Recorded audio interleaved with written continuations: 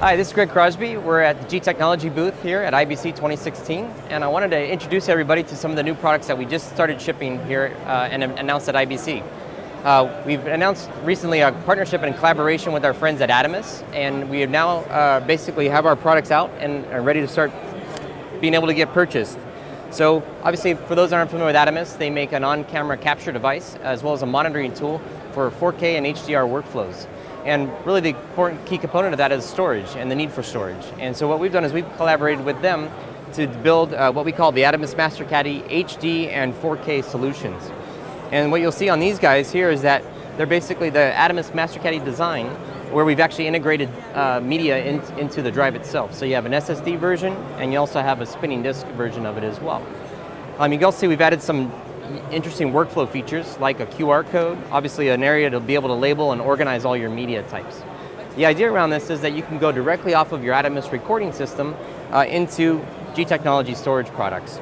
We've developed a reader that basically will accept the Atomos Master Caddy and then also plug into our G-Speed shuttle here, for example. This is an EV series enabled shuttle that allows transportable storage on production sites, out in the field, on location. It's a great way of being able to move your backup and store all your media. The other thing I wanted to highlight, obviously, is we've done this already with our friends at Red. So for those Red users here, we can go directly off of the Red camera using the Minimags and right into the G-Speed Shuttle XL. The other reader that we've announced here at the show is our CFast reader. This provides connectivity for those users that are, those camera systems that are using CFast 2.0 media. So you can go directly off of the camera, like in this case here, the Canon XC10, and directly from the camera into the reader, into our higher capacity storage system that we have. Also new for the show, we just announced a new 2 terabyte capacity of our G-Drive EV RAW. It basically is going to give you up to 2 terabytes of portable storage. Also, it fits into the EV series ecosystem, so a great way to be able to store and back up all that content. So this year at IBC 2016, we're actually highlighting and showcasing the G-Rack 12. We've introduced this in the North American market, but we're here at the show to be able to introduce it to the European market.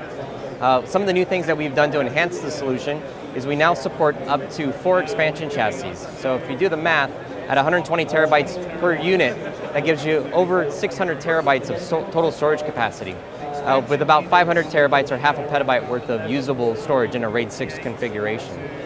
We've also done some things to refresh the UI and make it more user-friendly for our customers. And these are all available to our existing customer base via a simple, free, no-charge upgrade.